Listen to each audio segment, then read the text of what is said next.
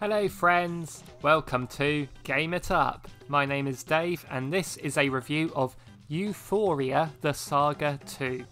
A review code was very kindly provided, so thank you very much to the publisher, and a big thank you for coming to visit us. If you're new, then you're very welcome to join the party by hitting that subscribe button. We'd love to have you on board. So, what is Ufouria the Saga 2? Funnily enough, it's a follow-up to Ufouria the Saga, which was an NES game made by Sunsoft back in 1991. My first exposure to this series was when that NES game arrived on the Wii Virtual Console, and I was greeted by a very cute and fun Metroidvania style game. Although it's not a game that came to mind all that often in the years since, I was pleasantly surprised to see a new game was announced. So, what did I think of this one?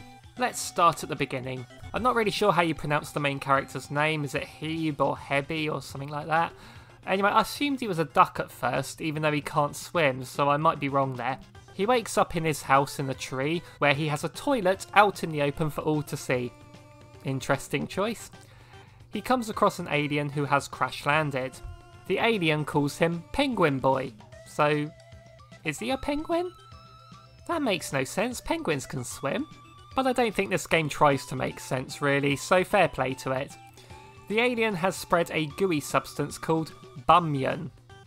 The sense of humour in this game is really good. So you're tasked with ridding the world of this sticky nuisance and taking out the alien threat. The structure of this game is similar to the original, but also a departure. You still have the 4 playable characters that you unlock one at a time, each with their own abilities which allow you to access new areas. So far, so Metroidvania, but the way the world is structured is different. You have the central hub world where Heb lives, and you can leave at different sides of the screen to access other areas. There's caves to the right and fields to the left, or there's a tree you can eventually climb up in the top right, and so on. But when you enter an area, the layout of the area itself changes each time, and it's randomly generated.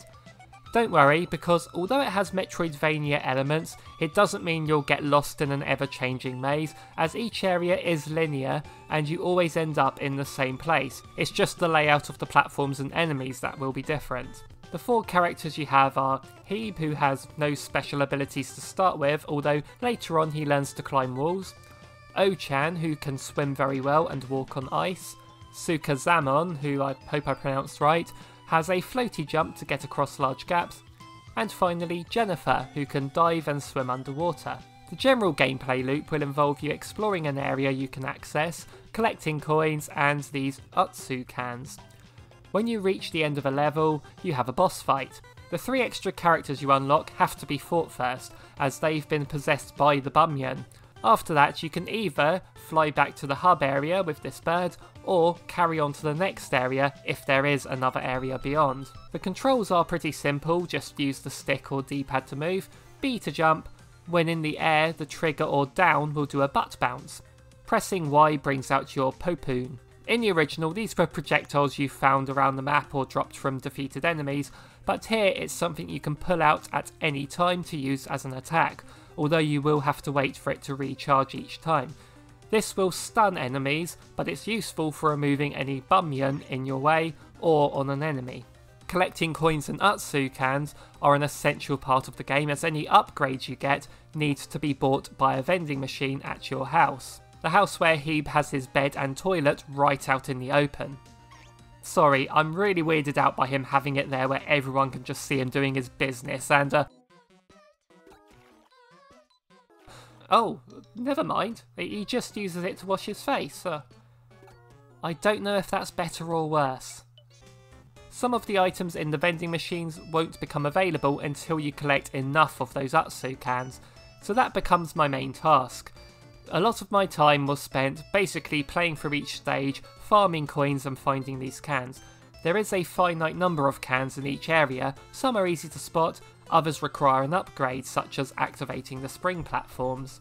As I was playing, I did notice things that bugged me, such as why can't I crouch, why is there no map, or even a checklist. Well, the game did answer my questions gradually as all these things that I was wanting became available in the vending machine. Unfortunately, the map, which has a checklist of how many cans in each area, is only displayed at your house and can't be brought up anywhere. I understand an exact layout of each area isn't possible as it keeps changing, but knowing how many cans are left in an area at any time would have been nice. When you enter an area, you will have 3 hit points, but this can be upgraded from the vending machine. There is a nice variety of enemies you might recognise from the original, and are generally defeated with a butt bounce on the head, or throwing your Popoon first if they have Bunion on them. This game is making me say some really strange things. The most memorable enemy to me is this bird whose attack is... yeah. You know, it's weird that they just go anywhere like that when there is a perfectly good toilet out in the open on that tree. In fact, you'd do more damage to Hebe by using that because he washes his face in it. Each boss follows the same general formula. You throw your Popoon at it and then bonk them on the head a few times. But they do change things up with this same formula due to their movements and stage layouts being different each time. So overall, the gameplay is nice and simplistic. It can get quite addicting to replay areas with a different layout each time to try and collect more coins. The game even gives you mini challenges, such as getting through an area with no damage or in a time limit to earn more coins. And you can buy access to challenge moons to gamble for more coins or even to win Utsu cans. One thing that did get a bit irksome was sometimes I would buy an item only to realise it wasn't essential to finishing the game, but I had no way of knowing. Like, I would buy a gramophone that lets your characters sing at any time, but the singing didn't do anything to help you progress anywhere, so that money was better spent elsewhere. And it became a problem towards the end where I spent over an hour and a half farming for coins because I was stuck and had no idea how to retrieve the final items I needed. So I was trying to build up enough coins to buy everything, because something must be the right thing. Then I realised I didn't need to. It was my own fault as the information wasn't concealed from me of what I needed to do, I just didn't notice it. I beat this game in just under 5.5 hours, but had I not made that mistake, then it looks like I'd have done it in 4. Obviously if you want to 100% this game, then you'd have plenty more time with it, as I still had much more to save up for. But when you know which items are essential and which aren't, it's a quicker experience. Such as the fact that you can buy these special moves for each of your characters that do some more powerful attacks, but none of them were essential to getting past anything or defeating any enemies, so you could just ignore them. Although farming for coins did get a bit tedious, on the plus side, it meant I could spend longer in this game's world, and what an amazing world it is to be in. It goes for an arts and crafts aesthetic and it really looks wonderful. The characters have a felt-like quality to them, and it's a bright and colourful world. It puts me in mind of some of Goodfield's efforts. The music, I hope you've been enjoying throughout the video, is very catchy and really suits the gameplay, although I found the theme that played during the dialogue scenes was kind of irritating, and it just stuck in my head for ages.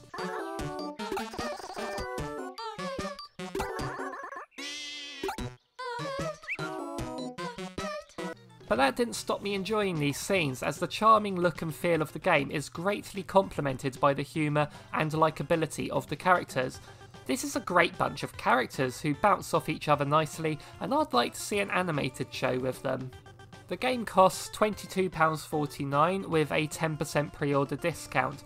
This is another game where I didn't look at the price before I had finished it, and I had somewhere in the teens as my thoughts on what the price would be, so I was kind of surprised to see it in the 20s. It was a 5.5 hour experience for me, and as I mentioned, it could have been 4 hours if I'd paid more attention. Although I did find the gameplay loop to be addicting at trying to farm for coins and collect all the cans in order to buy all the upgrades and extras, it did feel a bit tedious to go for 100%. And there wasn't much of a challenge to the game at all. For younger players or those looking for a relaxing experience, you will no doubt have a really nice time with this, and the look and feel of the game as well as the charm of the characters is certainly a huge positive here. If you like a challenge, you won't find it here, but if you want a relaxed, simple, short experience in a very charming crafted world, then you could do a lot worse. So that's what I thought of the game. How about you? Does this look like something you'd be interested in? What other crafty aesthetic games are your favourites? I was a big fan of Yoshi's Woolly World myself. Let me know in those comments down below, and make sure you like and subscribe for more to come in the future. Thank you so much for watching everyone, see you in the next one.